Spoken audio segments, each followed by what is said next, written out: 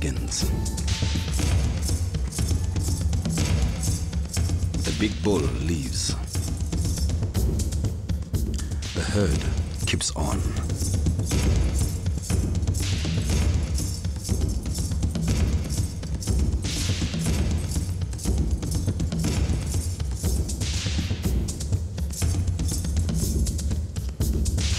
Half an hour goes by. Karoha runs without stopping.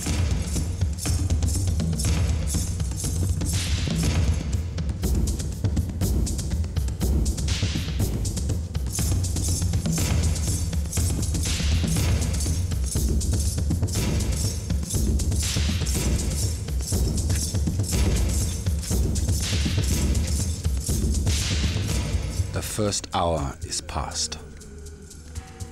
The sun is like a fire overhead.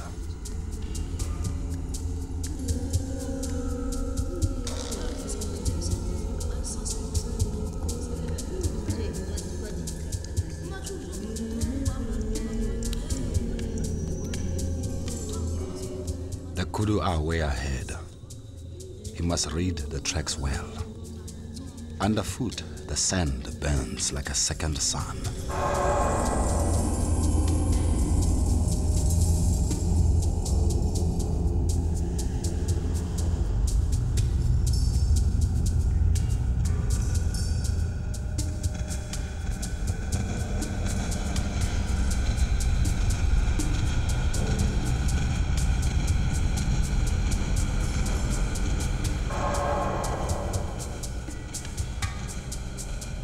As the second hour ends, the kudu are saying, "Who is this man? Always when we stop, he's there."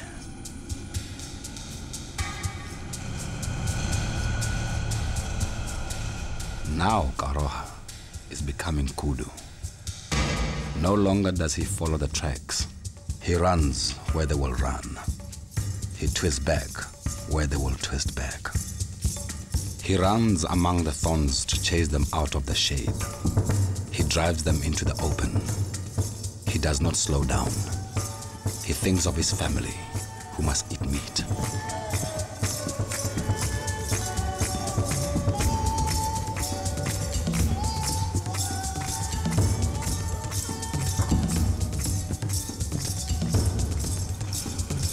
After 3 hours, he is close, but cannot see them.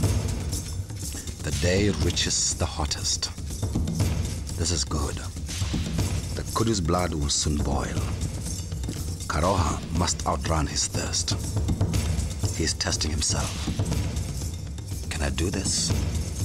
Run with no bow or poison. Keep chasing with no rest. Only myself and my spears. For 4 hours he runs without stopping.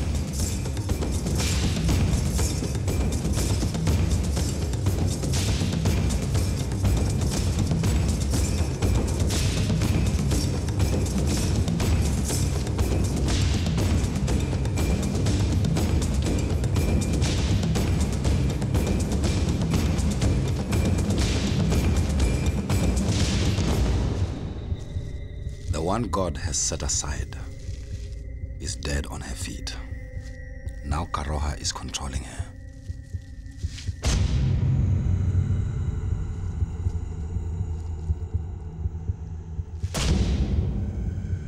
He looks through her eyes.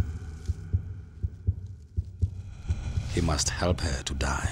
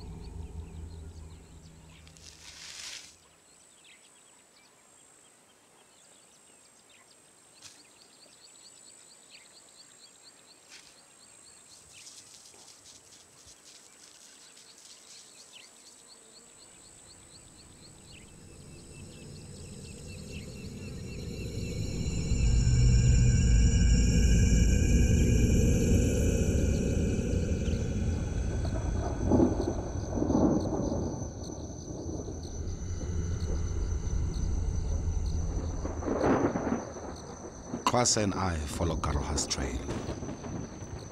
We read his luck in the sand. The scent of blood draws hyena and lion.